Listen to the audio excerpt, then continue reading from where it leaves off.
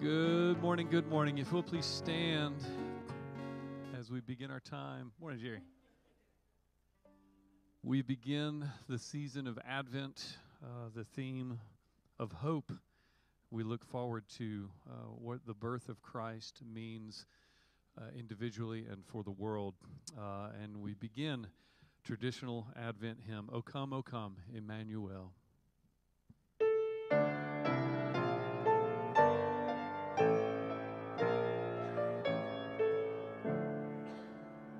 O come, Emmanuel, and ransom captive Israel, that mourns in lonely exile here, until the Son of God appear. Rejoice, rejoice, Emmanuel shall come to thee, O Israel.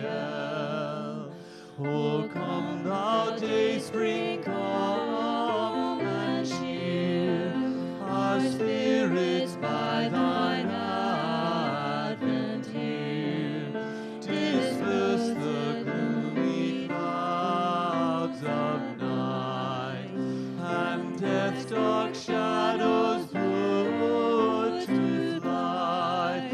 Rejoice, rejoice, Emmanuel shall come to thee, O Israel.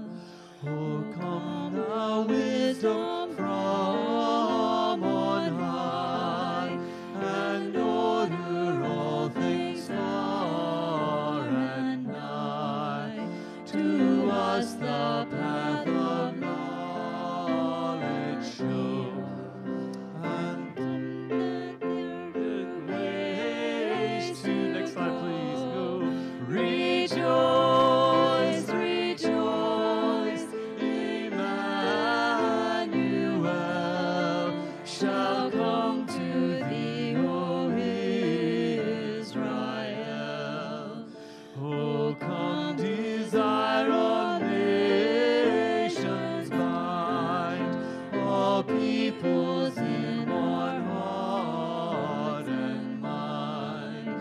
Bid envy, strife, and quarrel cease. Fill the whole world with heaven's peace. Rejoice, rejoice, Emmanuel shall come to thee, O Israel. Amen. You may be seated. Well, good morning, everyone. It's good to see you, and I trust that you had a great Thanksgiving and just a wonderful season to reflect on all the blessings that God has given to us, and especially the blessing of His Son.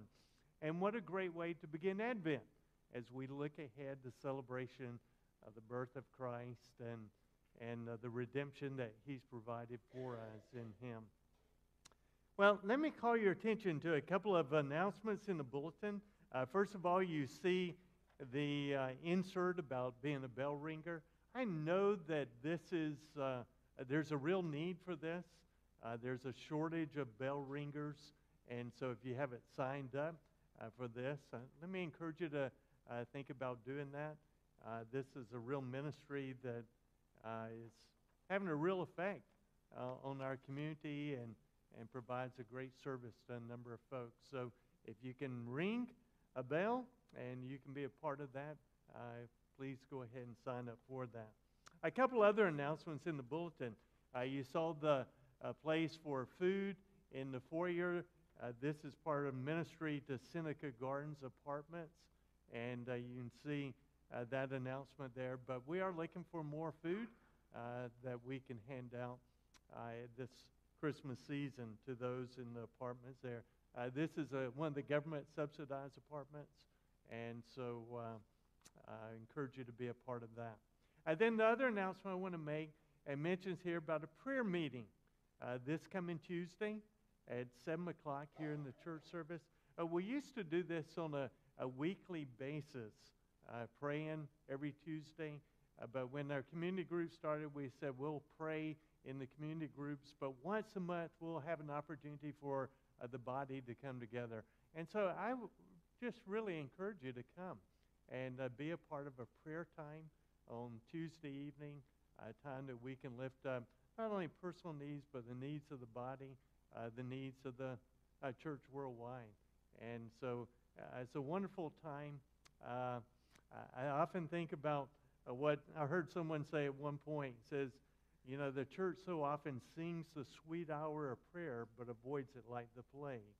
And that is true. A lot of times we think, and we will admit, that prayer really does work, and prayer changes things, but we really don't act like it so often. So I'd encourage you to come be a part of our prayer time this coming Tuesday. It's just something we're doing once a month, and it's just ask you to take an hour out of your month to come and pray with us. Well, our call to worship today, as in Psalm 130, says, I wait for the Lord, my soul waits, and in his word I hope. O Israel, hope in the Lord. For with the Lord there is a steadfast love, and with him is plentiful redemption. Let us hold fast the confession of our hope without wavering, for he who promised is faithful. Would you pray with me? Father, we are so grateful that we had the opportunity this morning to assemble in the name of Jesus and to come and offer to you sacrifices of praise and thanksgiving. Lord, we are in awe of you, your greatness, your glory, the abundance of your mercy and grace that you've lavished upon us in Christ. Father, I pray today that as we worship you, Lord, our hearts would be engaged, that our hearts would be filled with joy. Your joy would be made full in our lives. Pray, Lord, that as we draw near to you, you would draw near to us. You would bless us with your presence. You would remind us that we are indeed loved by you, loved unconditionally, perfectly, loved as much as you love even your only beloved Son, Jesus.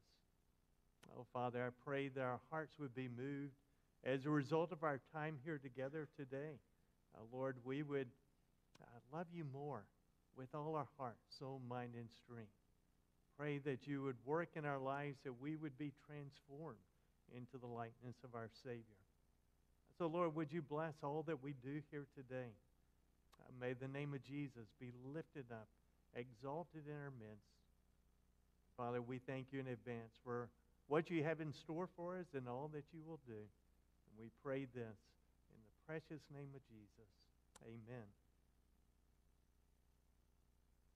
If you'll please stand as we sing the joy, the hope that the Lord does hear our prayers from the depths of woe.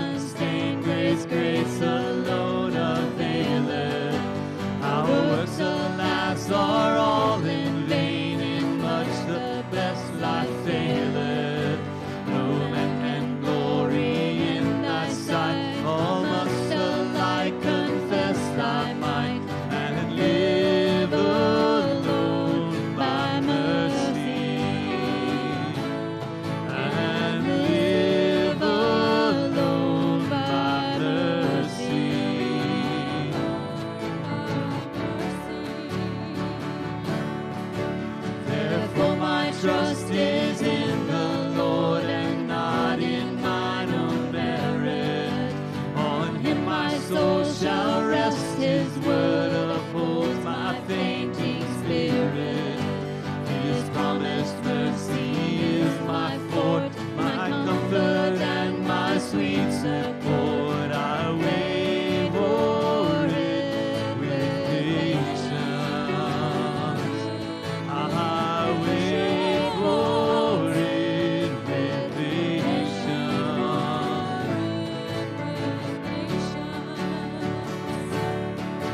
What though I wait the livelong night until the dawn appeareth? My heart still trusteth in his might, it doubteth not nor feareth. To the soul ye of Israel see, ye of the Spirit born indeed, and wait till God appeareth. And wait till God appeareth.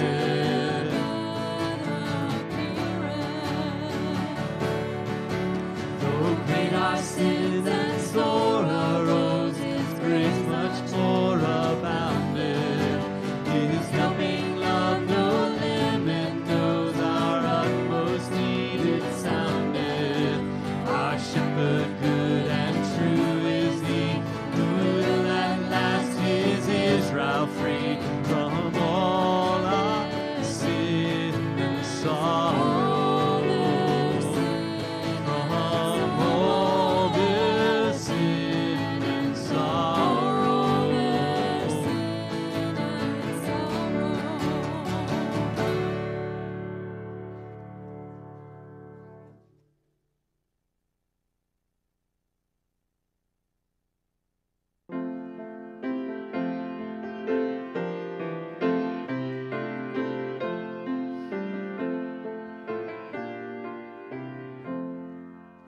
Come thou long expected Jesus, born to set thy people free from our fears and sins. Release us, let us find our rest in thee. Israel's strength and consolation, hope of all the earth thou art, dear desire of every nation, joy of every longing heart.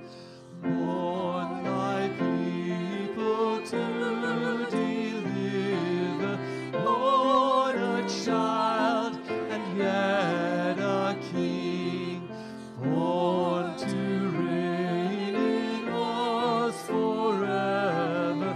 Now thy gracious kingdom bring, by thine own eternal Spirit, rule in all our hearts alone.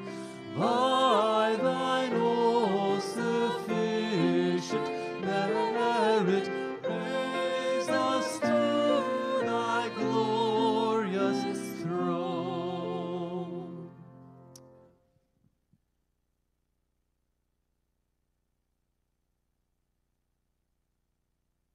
Our Father,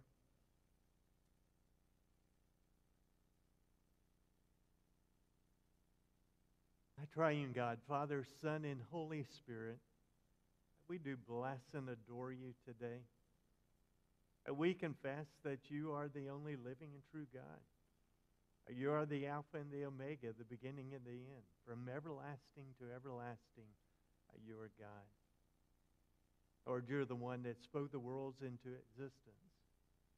You're the one that upholds all things by the word of your power. Lord, what a great, mighty God you are. And Father, you're a God who has made amazing promises to us. Lord, thank you that your word has come to us. Thank you that you have spoken. You've revealed yourself to us. You revealed your will for us. Lord, we thank you that your word is true, and all the promises you've made will be fulfilled. Father, thank you for the promise of a Savior that would come. Thank you for that first gospel that we read, even in Genesis 3. The promise of a seed of a woman who would come, who would crush the serpent's head. Lord, we thank you for the fulfillment of that in the coming of Christ. He was the seed that was prophesied would come. Lord, thank you that he did come, and thank you that he did crush Satan's head, that he won the victory in our place. I thank you that he redeemed us and rescued us from the kingdom of darkness and brought us into the kingdom of light, whom we have forgiveness, the forgiveness of sins. Oh, Father, as we turn our hearts and our thoughts towards Christmas, as we celebrate the incarnation, the coming of Christ, Lord, I thank you for all that that means to us. We realize that so much of what happens at Christmas time has become very commercial. But for the true believer, Lord, this is a very special time as we reflect on your mercy and grace to us and the giving of your only Son, that he would be the sin bearer for us.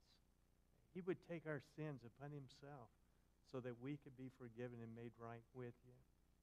Oh, Lord, we rejoice in that, not just at Christmas. We rejoice every day. What a blessing it is to know that we can have a personal relationship with the Lord of the universe. Thank you for the spirit of adoption that you've given to us so that we can cry out, Abba, Father. And Lord, because you're our Father, thank you that we can bring to you all our needs and concerns. Thank you that you care about everything going on in our lives. I thank you that you have a plan for everything. And you cause all things to work together for good to those who love you and are called according to your purpose. Father, we have our struggles. We struggle with temptation. We have these trials that come into our life in which we're tempted to act in ways that are displeasing to you. But I pray, Father, that your grace would abound to us. Lord, that we might respond more and more in a way that is pleasing to you and glorifies your name.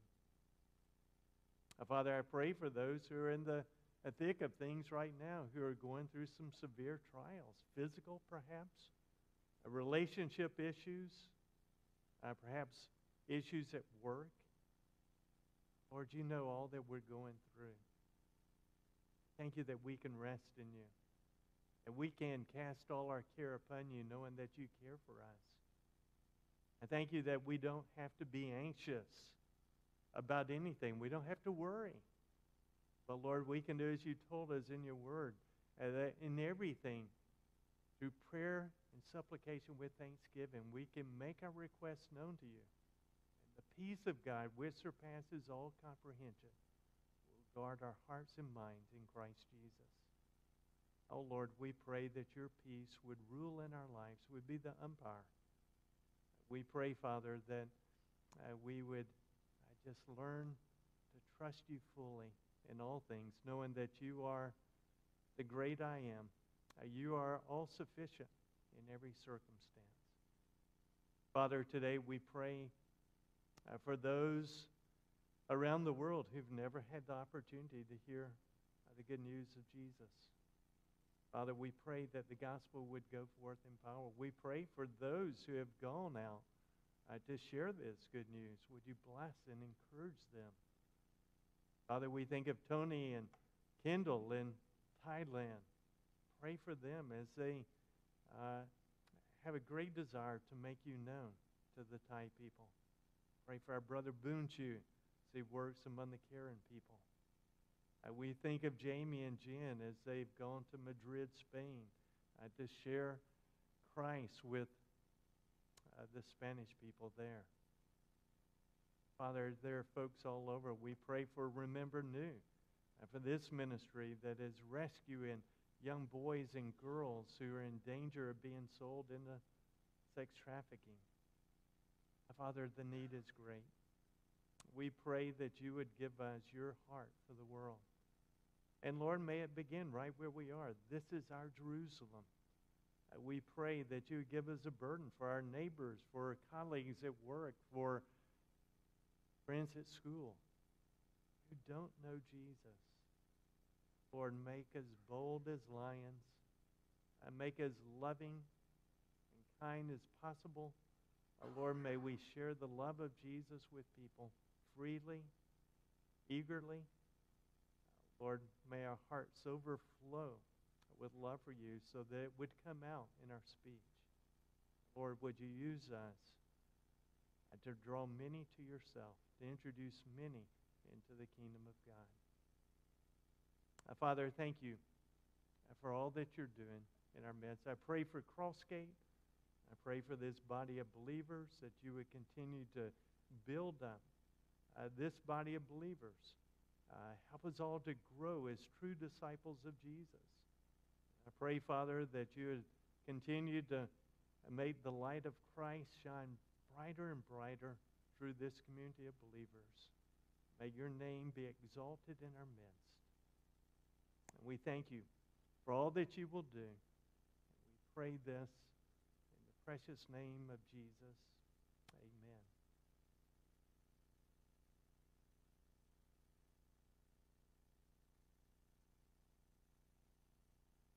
The order of service is altered just a little bit. I want to sing the special now, but I want to set it up, give you some context. Otherwise, I'm not sure it'll make as much sense. The passage that Pastor David is preaching from today is from Jeremiah 29, and we're all familiar with that. I know the plans that I have for you.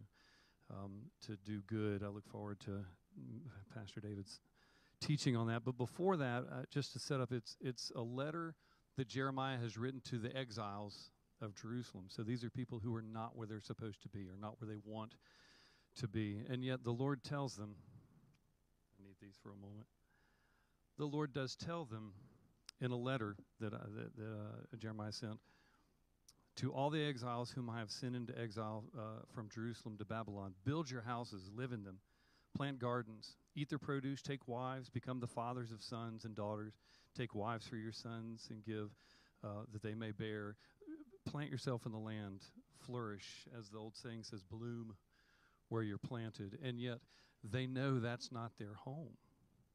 How often do we want and do we have a sense of belonging to a place? Leslie and I have lived here for 20 years. We kind of know Seneca pretty well, and yet it's not really our home. My parents just sold the house of 50 years that I grew up in, and 106 Martindale is no longer a Warlick residence. It's not my home.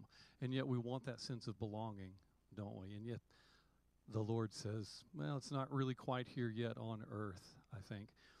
So the promise that he gives us is that he will call us home. And as we'll sing this or see this song, if you know it, please sing along with. But you may feel like you're homeless.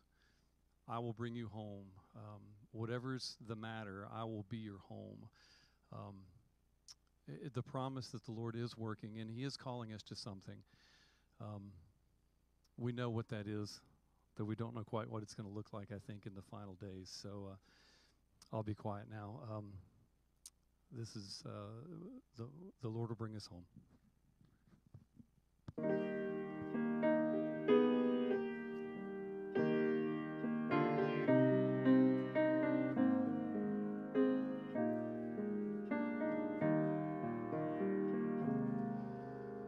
Though you are homeless, though you're alone, I will be your home. Whatever's the matter, whatever's been done, I will be your home. I will be your home. I will be your home. When this fear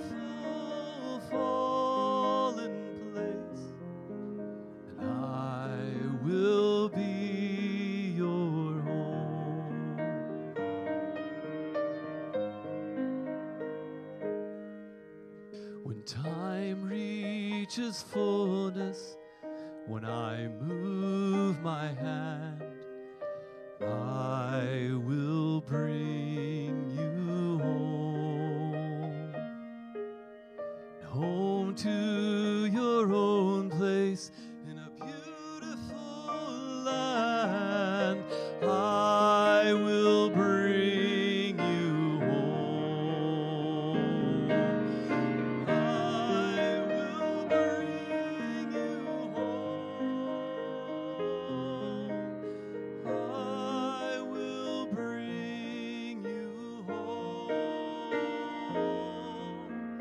from this fearful fallen place. I will bring you home.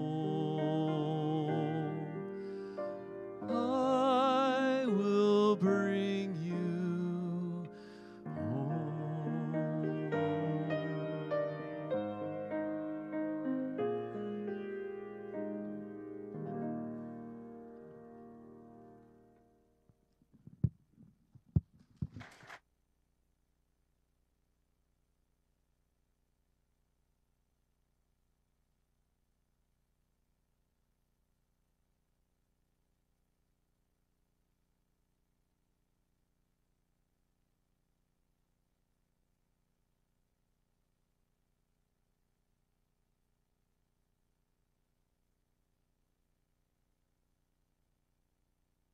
What a hope we have that we can sing of such promises, that we have a home with God and His embrace of our loving Heavenly Father.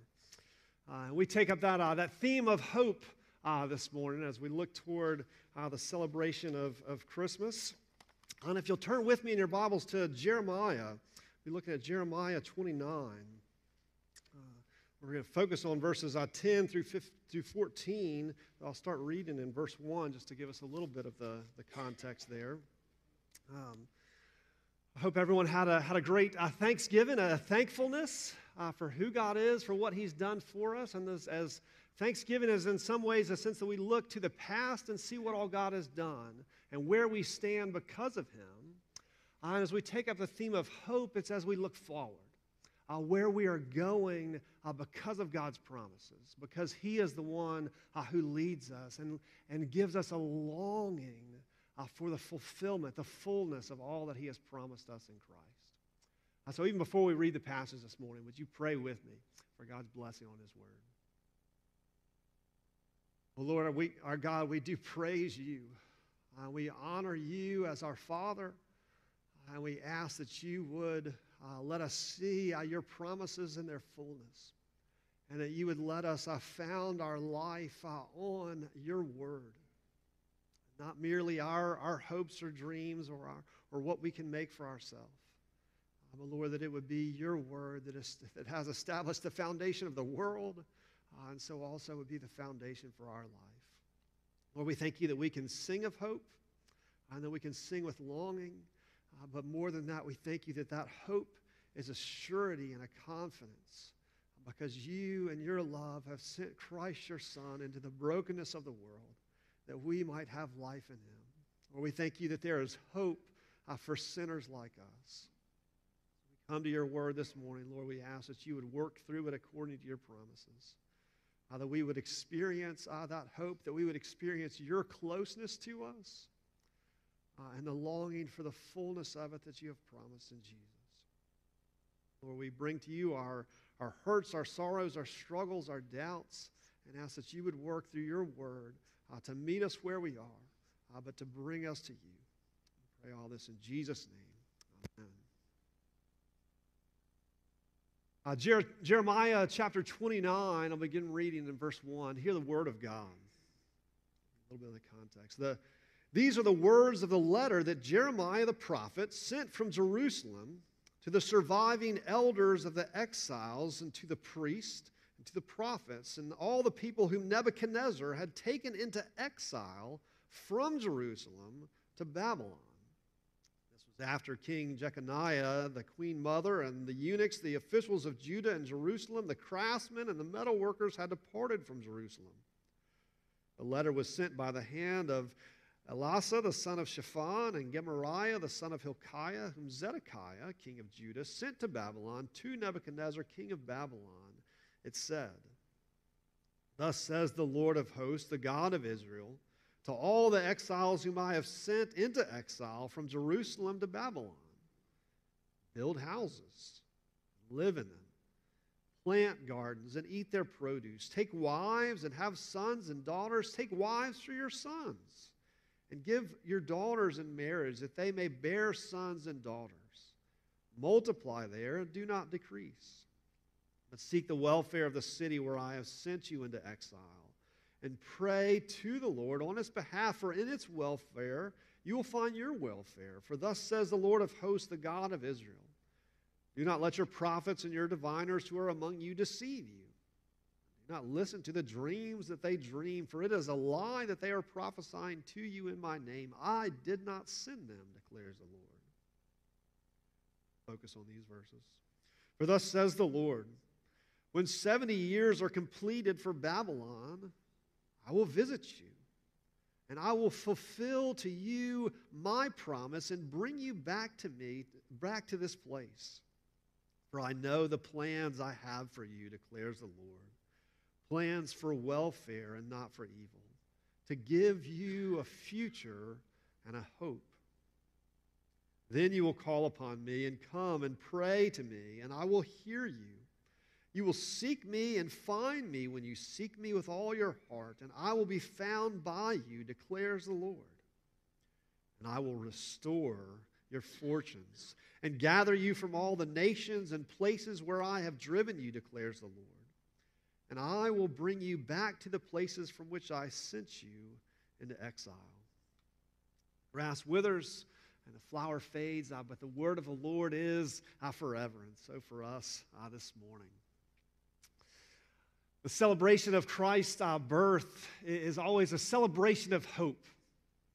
Hope that comes in unexpected ways and in unexpected times, but a celebration of hope, right? That God would come as a baby, born in a manger, or that the long hoped-for Messiah, the King and Savior of the world that had been prophesied would come during a time of Roman occupation, of the greatest secular ruler and secular power in that days, right? As we read that Christmas story in the days of Caesar Augustus, that Christ was born.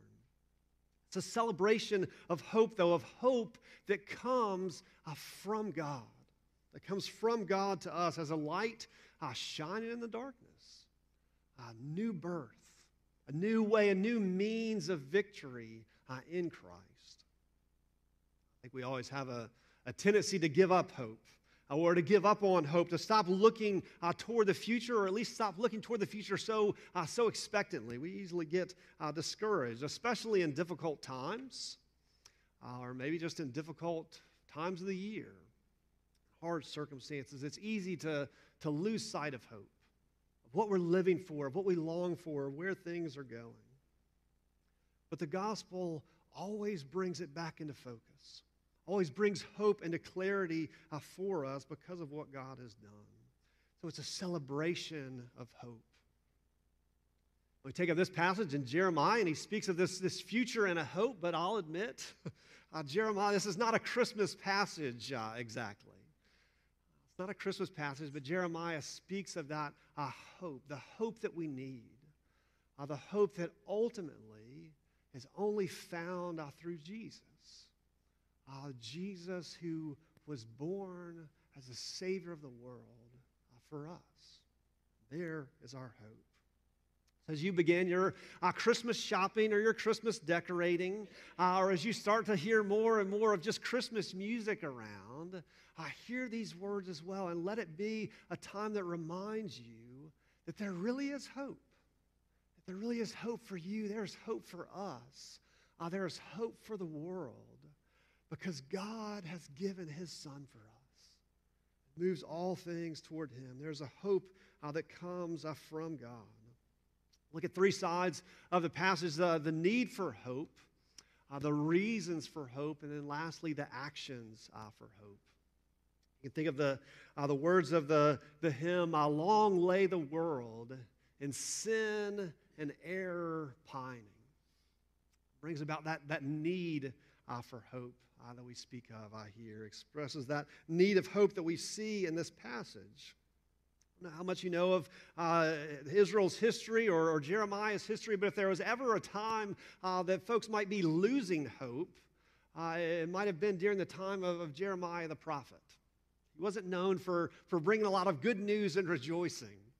Sometimes talked about as the weeping prophet. Jeremiah brought a lot of bad news to God's people. Over and over again, calling them out in their sin and bringing bad news to God's people, to people who usually weren't listening to what God said and continued to ignore it. No, these are the people who are supposed to do right, who knew what was right, and were supposed to be living that out, and instead they turned to wickedness throughout their country, throughout the land, given over to it. And no matter how much or how often, the Lord called them back. No matter how much through Jeremiah and other prophets God called them to repentance and called them to come back to himself, they continued to ignore him. So God was bringing about their judgment. And in fact, already in this passage in Jeremiah 29, as he writes this letter to the exiles, already Nebuchadnezzar, the king of Babylon, has come and taken them over, has conquered Judah, has sacked God's holy temple, taken away some of the items from the temple, has taken away the line of David. The king, Jeconiah, has been taken away into exile into Babylon, along with many others with him. And so here in these verses, from those that are still in Jerusalem, Jeremiah writes this letter to these exiles that have been taken away from their home and are in Babylon. This would have been some like Daniel from the Bible, or Daniel and Shadrach, Meshach, Abednego, his companions, are writing to them as they've been taken away from their homeland. As you read these verses, you hear the need for hope, don't you? You hear the brokenness of their experience.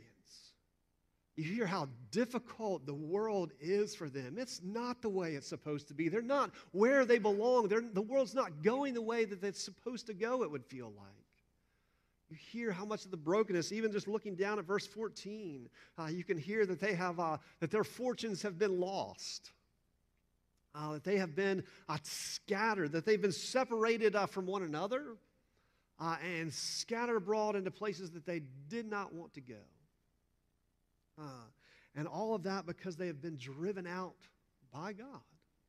They've been driven into exile from their own God because of what they have done.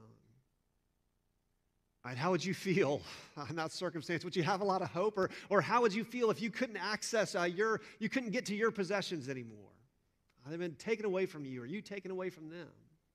If you couldn't access your bank account anymore. If you just couldn't go home. Couldn't be with the people that you love, that you know, and that know you.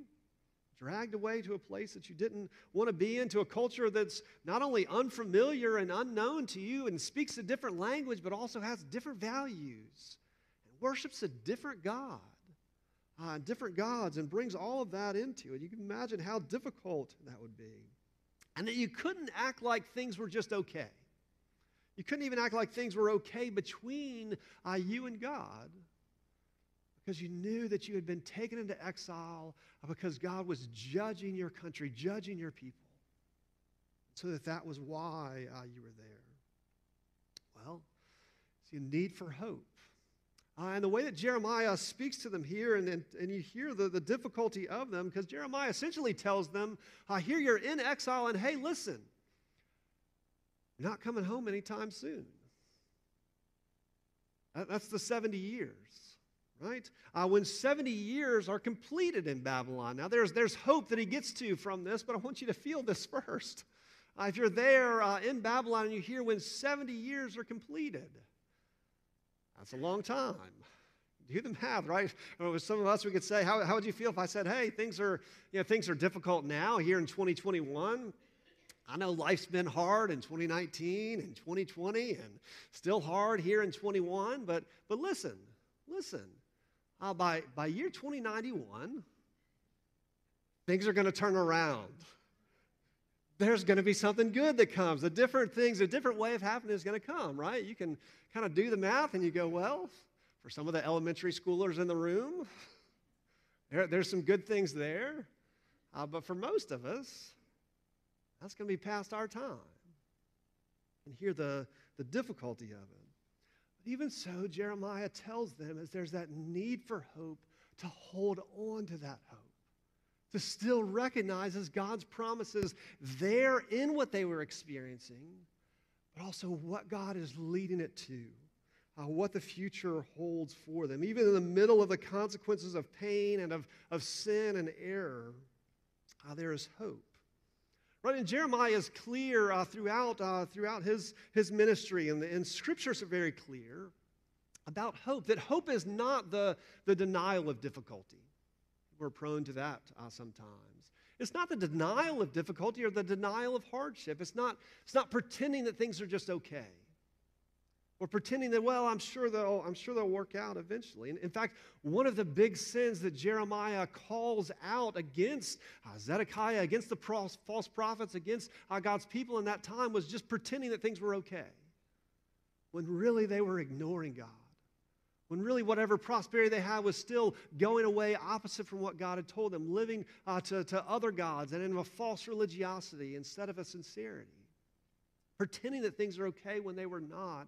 And so God gets their attention through this judgment.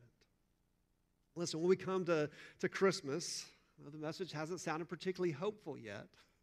I don't want you to take on that hope. But listen, that when we come to Christmas, it's not simply because everything is going along so wonderfully. And our hope doesn't just depend upon what the present circumstances feel like. And listen, we can sing all day long, and I love, too, the songs. It's the most wonderful time of the year, right? But let's still recognize the need that we have for hope that comes from God. It's not that we celebrate Christmas because everything is just so wonderful here. Because everything is so great, and we listen to Christmas music, and we spread Christmas cheer, and there's good vibes, and there's happiness and snowflakes that just make this such a great place to be, that's why God looked down and said, you know what? I'm going to send my son there. You know, Jesus is going to come and be born there because everything is just so wonderful here, right? Not at all. But into the brokenness and the hardship and the difficulty and the sin piled up upon sin. God was willing there to come to us in order that in that pain and sin and sorrow, there might be hope. Because our God has come to us to give us a future and a hope. You might look and say with this letter of Jeremiah, well, that was then and this is now, right? We're not in Babylon. We're not exiles somewhere. For some of you, this is where you grew up, or you moved here voluntarily. You weren't dragged here. We're not in exiles, and that's it. And it's not the year of what it would be, maybe 591 BC. This is 2021 AD, right? How do we look at this then? Still, I think all of Scripture, and this passage included, would lead us to enter into that theme of exile. We saw that in 1 Peter some. You see it in the beginning of Scripture. It doesn't take very long as you open up the Bible before you realize that humanity is in exile. Right? By Genesis chapter 3, already Adam and Eve get kicked out of paradise. They're driven away from paradise, away from the garden, away from intimacy with God, fellowship with Him because of the brokenness of sin, because of what has been done. And they need some way to be able to be restored to that purpose, restored to fellowship with God. And they're told that there will be a child that will be the seed of the woman. The offspring of the woman will be born, and he that will be that Savior. So we continue looking at hope for exile, or even just individually in our own lives and our own sins. We need some way to be made right when we mess up so often. We see the hold that pride has on our hearts, or discouragement has on our hearts. We experience the brokenness of ourselves, the brokenness of the world around us, and broken relationship with God. And we realize that we can't just fix it. We can't just pretend it's okay or make it okay from ourselves. And yet there's hope. There's hope because God is the one who gives that hope.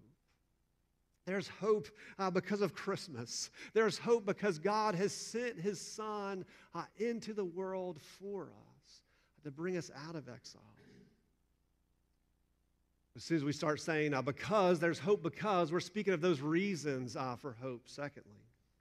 Right, there's a ground for it. There's reasons for the hope. Or as the hymn continues on, long lay the world in sin and error pining until he appeared. And the soul felt its worth. And that hymn gets it right for us. It is God's appearing. It's God's coming to us, his advent, his coming to us that brings us hope. It's where hope comes from. Right? The reason for hope is that God cares about us. He loves us and has given himself for us, that we can see from history now how much we matter to God. He so loved the world that he sent his only begotten Son. We might have life in him, that we might not perish but have life in him. There's a reason for hope that comes from God's care for us. Not only does God know our struggles, not only does God know our plight, but as Jeremiah reminds us here, God knows his plan. He knows the plan that he has for us, where it leads. The marvelous story that it leads to of salvation, and that he will bring it about. Right, to put it plainly, if we ask, what is our hope, or what is the hope of this passage? That God doesn't leave us in our sin. That God doesn't leave us in exile. He doesn't leave us away from him. He draws us to himself. It's the reason for the hope of Christmas. You notice how many times in this passage as you read it that God says, I will. Right? Not just what we will do, but he speaks so much here about what he will do. I will. Because the reason for hope, for real grounded to biblical hope, is not what we've done from ourselves, but what God has done for us and who he is. Right? He says, I will visit you. I will visit you. I will come to you. I will fulfill my promise to you. You're in a foreign land and you're hurting under that, and you hear God saying, I will fulfill my promise to you. There's hope. I will bring you back to this place. And where does their hope come from? From the Lord who made heaven and earth. Right? The covenant promises of God are not defunct. They're not canceled. They're not invalidated. They can't be. And God reminds them again, I will fulfill them. Right? The way that we're always afraid of our sins being too much to be forgiven of, too much for God to handle, too much to be dealt with.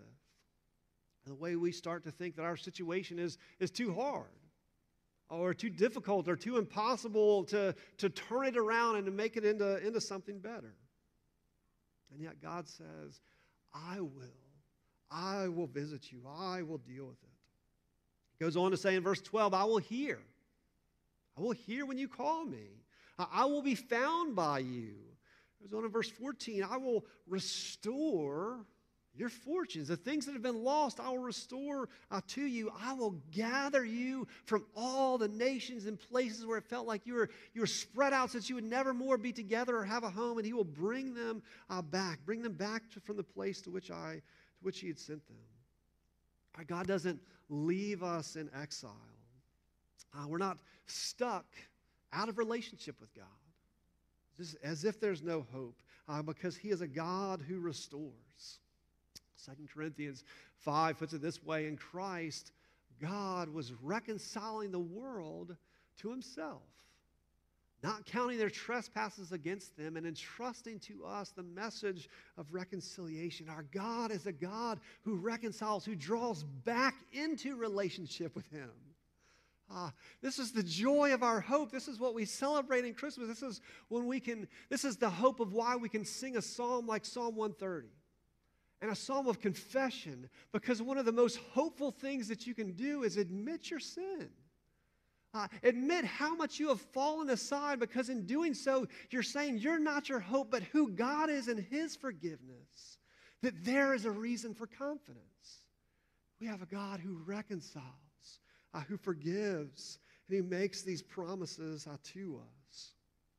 Right? Isn't this the hope of Christmas? Not that we have loved God, but that He has first loved us. So we hope in Him. J.C. Ryle has put it this way: Christ's love toward us, and not our love toward Christ, is the true ground of expectation and the true foundation of our hope. Just how much we're feeling it at the moment, but what God has done for us is where our feelings draw their well from. As Jeremiah puts it, he says, God says, I know the plans I have for you, declares the Lord, plans for welfare and not for evil, to give you a future and a hope. We so often or so easily get discouraged or start to lose hope. There's a lot of different situations, but I think it's helpful to ask, what's the why behind that? What's the why behind why we start to lose hope? And I think this passage speaks into it. And a lot of times that we look at our situation, we just feel like, I don't know what's going on. This isn't the way that I thought things were going. This isn't the way that I wanted things to go. I don't know what's happening here. And is it enough, though, that God knows the plan that He has for us? That He's able to bring it about. We don't always know, but it's not just accidental. It's not without purpose. God is bringing about His good purposes. Isn't it sometimes we start to lose discouragement because it not only feels like we don't know what's going on, but because things are going badly, because we're hurt within it. All right, that it feels like everything is going wrong.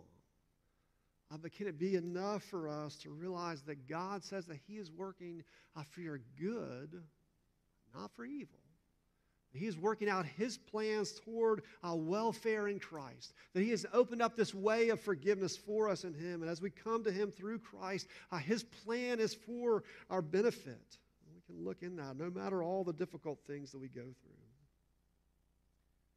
Or sometimes we just look and we say, I don't know what ought to make of it. Or it feels like I can't make the future what I want it to be. That I've tried again and again and things keep falling apart and I don't know that I can turn it around. Instead, can it be enough? Are you willing for God to give you a hope? As He says here, for I will give to you a future and a hope. Jeremiah didn't know the fullness of that plan, though he prophesied about it, though he prophesied of this righteous branch that would come from the line of David, right? But he didn't realize just how amazing God's plans were for our salvation, that God Himself would come in the flesh for us. He didn't realize how amazing God's plans for our welfare would be. Though he prophesied God's promise that I will remember their sins no more. So much more than an earthly return to Jerusalem or simply a rebuilding of a physical temple, but the new covenant. A new covenant that Jeremiah speaks of, the same new covenant that Jesus speaks of as the new covenant in my blood, where they will all know me from the least of them to the greatest of them, Jeremiah says. And Jeremiah, as he prophesied, didn't see all that would yet be involved in that future and hope, though he prophesied about that day. As Jeremiah puts it, behold, the days are coming, declares the Lord. Over and over he says this, behold, the days are coming, declares the Lord. The days are coming. And that is our hope.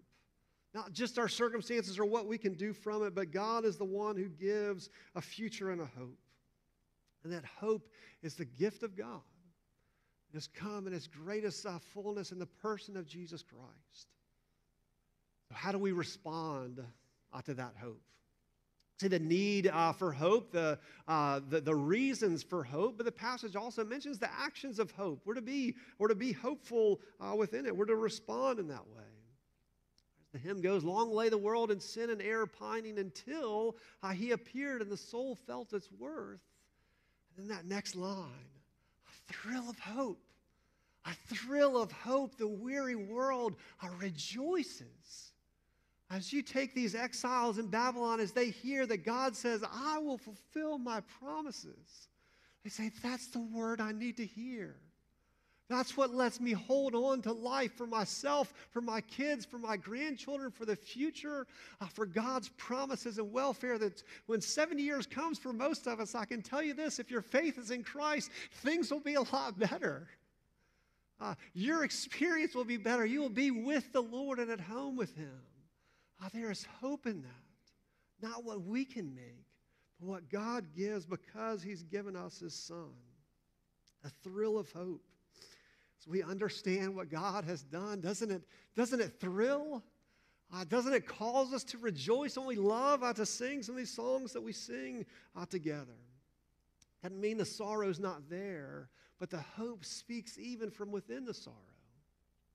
William Gurnall has said it this way: hope fills the afflicted soul. Hope fills the afflicted soul with such inward joy and consolation that it can laugh while tears are in the eye. Sigh and sing all in a breath. It's called the rejoicing of hope in Hebrews. The rejoicing of hope. We have a God that doesn't leave us weary and worn out. Feels like not a lot of people are hopeful lately. But if our ground is here, if our response is to what God has done, He doesn't leave us simply weary and worn out. He calls us to respond to Him with the actions of hope because He has come to Him. I mentioned all those things in the passages where it says, I will. God says, I will restore. I will bring you back. You notice God tells us also some of what we'll do. Or He tells those exiles what they'll do and how, and our response should be likewise. He says, you will. Verses 12 and 13, right? He says, then you will call upon me. You will come and you will pray to me. You will seek me and you will find me when you seek me with all your heart. If we have hope because of what God has done for us in Christ, then what do? Simply put, we go to God. If He has opened us a way for us to come to Him, then we run back to Him, and we come to Him in repentance, and we come to Him in sorrow and in difficulty, and we hope in Him. But we come to God and cast all our cares upon Him. If we hope in God, we seek after Him in everything that we do. Not simply the devotional time, or not simply Sunday morning. In all of how we live, it is a seeking after God and His purposes, His plans that He's able to bring about. We come to Him. We call upon Him. We pray to Him because we know that we're heard. And we know the way that He answers in Christ. You will seek after me and find me, He says. Seek after me with all your heart. We're not to despair of there being no hope for us now. Well, things are just going the wrong direction, and so we can see how this is all going to work out. We're not to live as if there's not hope. We're not to live in discouragement or live in denial, just pretending that we can make it all right, or that things will be okay, or this really is actually good, or what we're supposed to be like. We're to trust God with our aches and sorrows. With our sins and our failures, with our errors and our hardships, even as we see the evil around us, because He is the one who's able to deliver. He is the rescuer, the Savior of the world. He's promised to do so. He's the one who's able to work in the middle of it. And continues to draw people to Himself, to change hearts, to change lives, to convert and bring out of darkness and into His marvelous light. Turning back in repentance is possible because of God's plans, because of His promises. And so He says to these exiles, come back to me in your hearts. I will be bringing you back and filling these promises. That hope for repentance, right? So sinners, when you get to hear about repentance, you rejoice. You say, wait, I can admit these things and be cleansed from us. I can have been separated from God, but acknowledge how far off what I have been is and be drawn back into His arms. It's like that story of the prodigal son. who had turned away from his father and gone his own ways. But as he comes back, owning his sin and owning that repentance, his father is running toward him. Here is our God, a reconciling God, who calls us to himself. And as we are wrapped in his arms, we call him Father. We speak to him as the one who has provided for our salvation, to live for him, to seek after him with all our heart. Part of what got me in looking over this passage is to say, seeking after God with all of your heart. I think sometimes I just want to hold part of my heart back. And I realize the lack of trust that's involved in it. That's what you see when you're not as hopeful as you feel like you ought to be, or as Scripture calls us to be. It's like, well, I don't really know how God's going to work it all out yet. I'll hold that part back for when I see what really happens, as if his word isn't enough for it to be true. Seek after God with all of our hearts, giving all, not kind of hedging our bets over here that we're also investing in our own safety, just in case it doesn't work out, as if there's any other hope for it. Not also seeking after our own satisfaction or our own security, or just seeking our self-fulfillment, but seeking after God with all of our heart, and tell what we give our whole heart to, how that hope comes from it. Jesus has come. Jesus has come. Jesus was born here, and he lived, and he suffered, and he died, but was raised from the dead, so that there is confidence of hope for sinners to put all their investment in him, for sinners to give up all their other ways of living and all their other faith and hope and say, I want Jesus to be my Savior. I want him to be the Lord of my life. I want the future that he gives and not what I can make for myself. I want to live as his servant. The way has been opened for us to come to God, and so let us hold fast our hope without wavering, Hebrews says, for he who promised is faithful. Let the hope of the gospel thrill you, and thrill you into rejoicing, and even rejoicing and repenting and coming and calling out to the Lord. The actions of a hopeful life live for him. Let the hope of the gospel thrill you, as the hymn goes, for yonder breaks a new and glorious morn. Jeremiah puts it, for his mercies are new every morning. New every morning. Great is his faithfulness. Read in the early chapters of Matthew, you do have in that extended Christmas story, or that time around Christ's birth, that Matthew quotes Jeremiah. Matthew 2 quotes Jeremiah the prophet as Herod, not in a hopeful circumstance, it might seem like, but he quotes Jeremiah 2 as Herod has had all the children, the male children 2 years old and under in Bethlehem, slaughtered. Because he's wanting to slaughter whoever that Messiah child might be. And so there he has them all killed. And it quotes from Jeremiah 31. That there, thus says the Lord, a voice is heard in Ramah, lamentation and bitter weeping. Rachel is weeping for her children. She refuses to be comforted for her children because they are no more. Quotes there in Matthew, but Jeremiah goes on. It says, thus says the Lord, keep your voice from weeping and your eyes from tears, for there is a reward for your work, declares the Lord. And they, your children, shall come back from the land of the enemy. There is hope for your future, declares the Lord. In the voice of the Lord, the word of the Lord that grounds our hope, that gives us that confidence. He says, I will give you a future and a hope. There is hope for your future, declares the Lord. Let us pray. Oh Lord our God, how good are your gifts to us, and how gracious and free is your mercy poured out abundantly.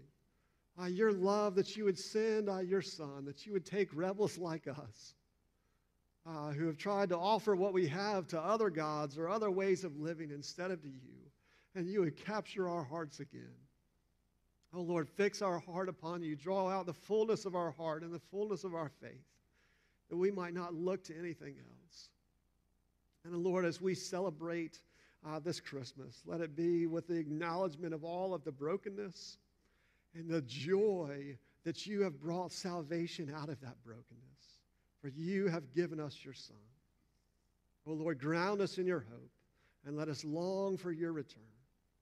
Pray all these things in Jesus' name. Amen.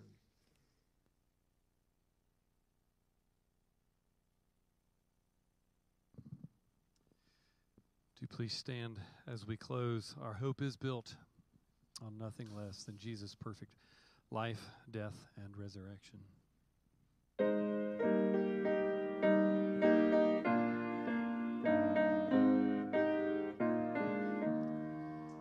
My hope is built on nothing less than Jesus' blood and righteousness. I dare not trust the sweetest frame, but wholly lean on Jesus' name. On Christ the solid rock I stand, all other ground is sinking sand, all other ground is sinking sand.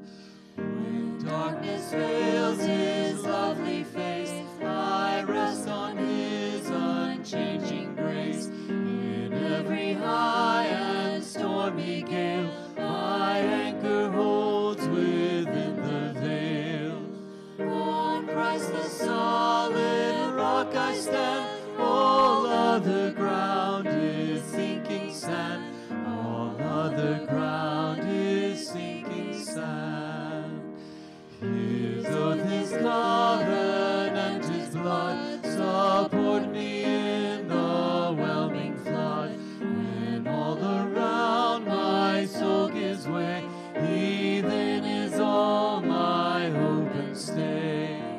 On Christ the solid rock I stand, all other ground is sinking sand, all other ground is sinking sand. When he shall come with trumpet sound, oh, may I then in him be found, dressed in his righteousness alone, faultless to stand before the throne. On Christ the solid rock I stand, all other ground is sinking sand, all other ground is sinking sand.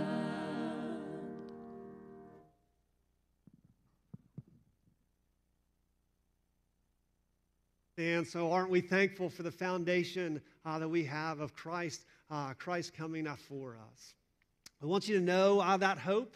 And if you feel the discouragement and you'd like to talk more with Tom or me about that hope, about who Christ is for us, we would love for you to stop us. Love to be able to talk with you more. But as you're here gathered in Christ's name, as the people of God, then go out with God's blessing on you toward that hope. Receive the Lord's benediction.